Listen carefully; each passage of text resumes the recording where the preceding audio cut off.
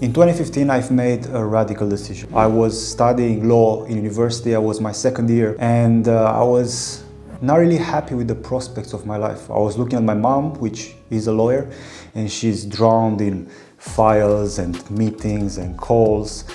You can never get in touch with her. She's busy from 7 a.m. till 9 p.m. She's like the most busiest person. And I was thinking, like, if I keep going in this way, if I keep going to school and if I study to get this degree, I'm gonna end up like my mom. So I've decided to drop out from university. Obviously, my parents wanted to kill me. They weren't really excited to hear that. And I decided to move to London. I had no idea what will happen there. I was a foreigner, my language is not that great. But I said, you know what, if I'm not gonna do it now, then when? You know, in the worst case scenario, I come back after 1 or 2 years and I continue my studies. The reason why I left was, yeah, to see what's gonna happen if I go there, but I also wanted to buy a sports car. Okay, that was my dream back in the day. And my plan was to work 7 days a week, 16 hours a day, to collect all the possible cash I can, save up as much as I can, have almost no expenses, eat only, I don't know, rice and tuna, then come back home with a sports car so I can flex on people. Okay, that was my goal when I was 18, 19 or 20, I don't remember exactly. So I end up in London. My friend was a manager and he gave me a job at a coffee shop. And I started working, and I was working hard, really hard. You have no idea. I never had a job before in my entire life. And I was working 16 hours a day. My feet were hurting like hell. My hands were burned from the espresso machine. I was waking up at 5 a.m. to be at the coffee shop at 6 a.m. I'm not a morning person at all. I wasn't even sleeping 8 hours a day. I was sleeping maybe 3 hours a day because I was smoking weed and playing FIFA with my buddy that I was living with. I was a total zombie the entire day. I kept trying to prove myself, you know, I kept trying to like be a better barista, to be a harder worker, to prove myself, you know, that I can get a raise. I was getting paid around £5 to £6 an hour, while the minimum wage was £7 an hour, £7, you know, so I did not have papers. I was like an illegal immigrant, like the proper story, you know what I mean? I was looking at the people that I was working with, you know, none of them made me excited for the prospects of my career, right? I remember there was this guy, his name is Rob. He was like 32 years old, he had 3 kids or something, a wife, and so on and so forth. And he was the brother of the owner or brother-in-law or something like that. And he was getting paid maybe like £8 an hour. And he was working there for like 7 years or 10 years, something like that. And that's when I realized this is not for me. I realized that if I keep going in this way, I'm not gonna be able to get that car because I was working so hard.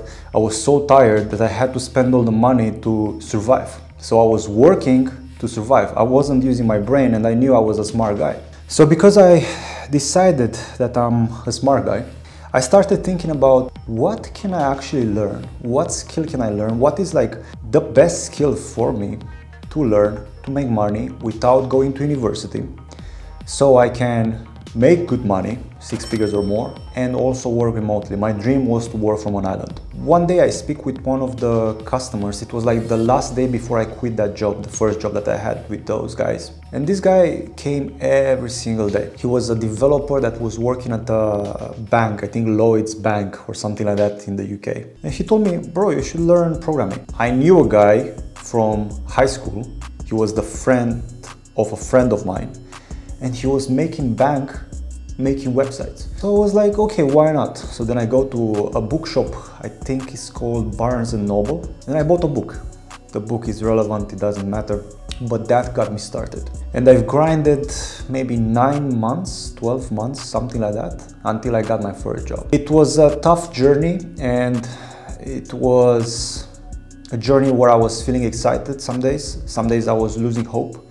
Some days I wanted to quit. Some days I wanted to go back home to Romania and give up. But for some reason I kept at it.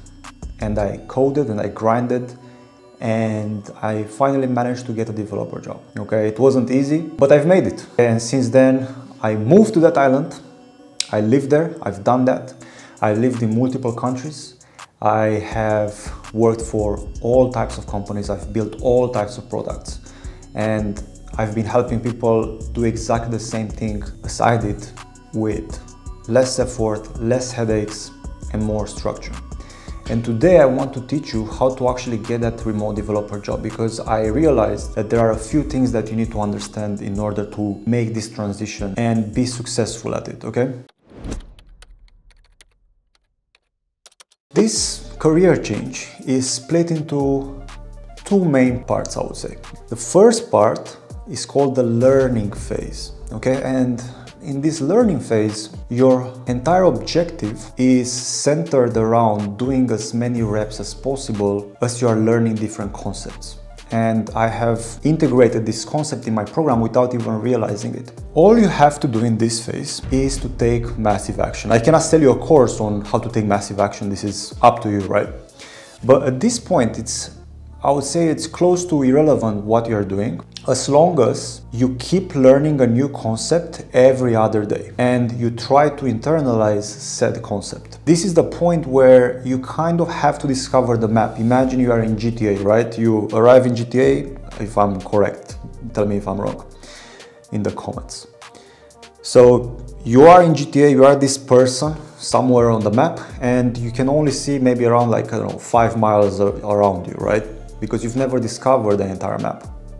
So your goal at this stage as an aspiring developer is to see as much as possible from this map. As you start out, you learn some HTML, some CSS, maybe some JavaScript, and you think you are a king, but you're not, okay? Hold your horses, chill out. You have a lot to learn. In this phase, I would say this phase should last 6 months. If you are very aggressive, and I would suggest you to be very aggressive with it, this phase should last 6 months or so, maybe 9 months.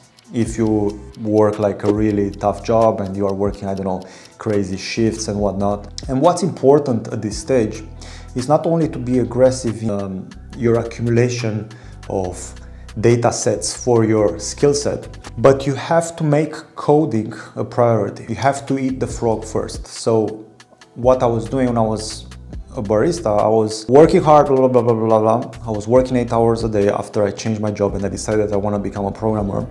And then straight as I was coming home, I was going to code. And then I was coding and coding and coding until I was giving up. For you, maybe you don't have the luxury to go for 8 hours a day. Maybe you have kids, maybe you have responsibilities, maybe you have to do other stuff. But try to make coding a priority and try to make other stuff fit around your life. And this is a quote that comes from one of the students from the program. She said that you need to make coding the main thing, and then every single thing should be centered around that. You have to make space for coding, because if it's important for you, if a career change is important for you, that's not gonna happen by mistake. You have to be intentional about it, like super intentional.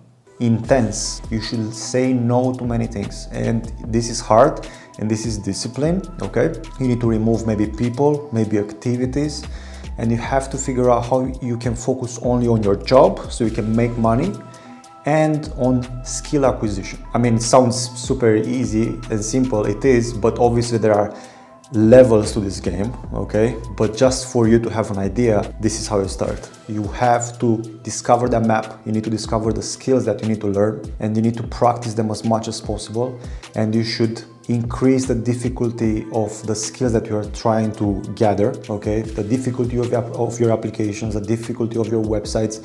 You should try to think about coding like you're going to the gym. If you do the same weights every single time and the same reps, you will not grow. You need to increase the weight, the reps, the intensity. That's the first phase, learning, okay? The second phase is called the grind.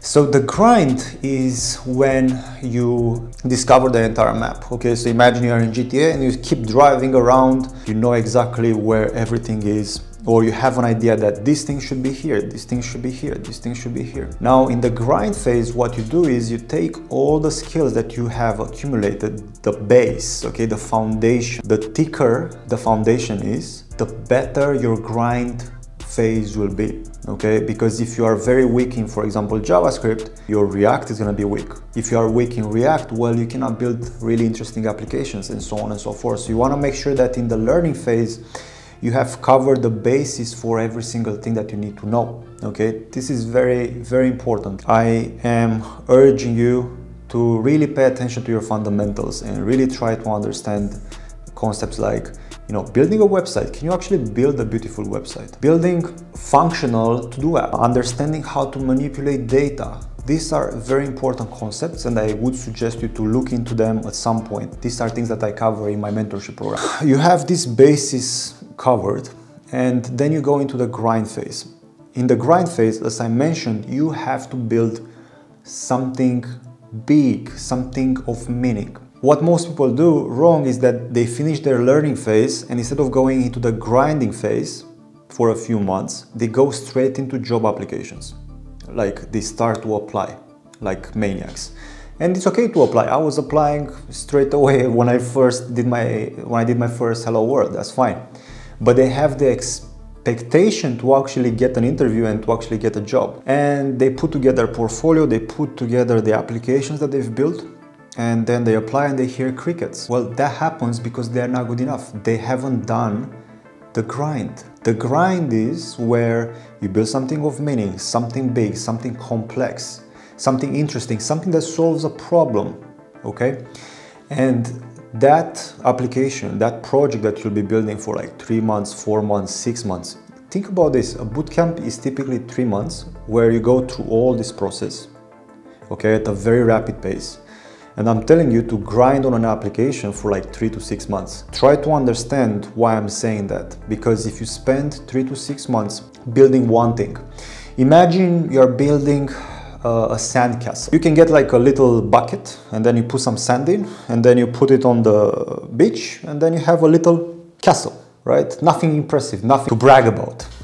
What you need to build is like a fortress made out of sand. And you'll notice that if you have the same approach as with building the basic sandcastle with the bucket, well, that fortress, that huge castle that you want to build is going to fall apart. That's when you learn and that's when you get the experience, because that's what companies, that's what recruiters, that's what hiring managers are looking for.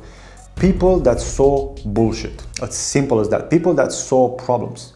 People that know how to prevent problems.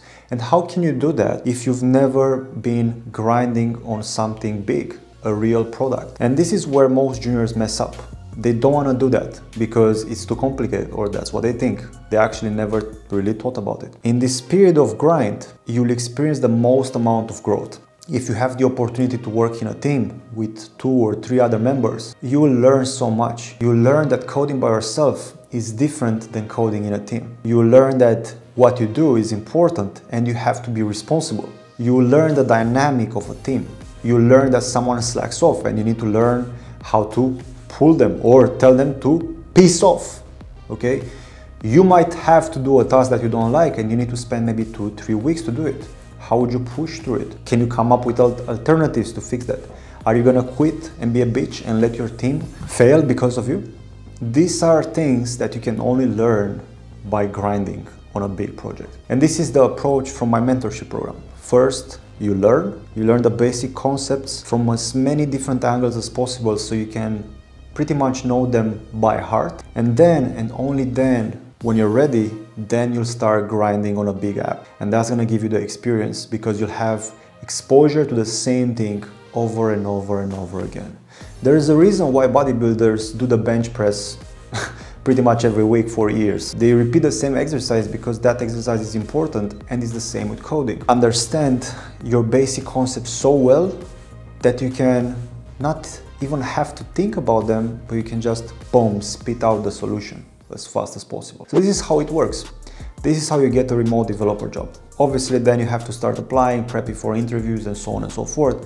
But if I can condense my entire experience into what, 18 minutes, this is what it boils down to, okay? And if you want help with this and you don't want to waste your time like most people, 12, 24, 36, 48 months, and then going on Reddit and saying web development is dead, when they have never done the grind, you can look at their portfolios, you'll see what I'm talking about. Instead of doing that, you can apply for my mentorship where I'm gonna show you exactly how to do this. If you want to check it out and see that this is a legit thing, we have free courses as well for you in there. Check out the second link in the description. So that's me, and that's how you get a remote developer job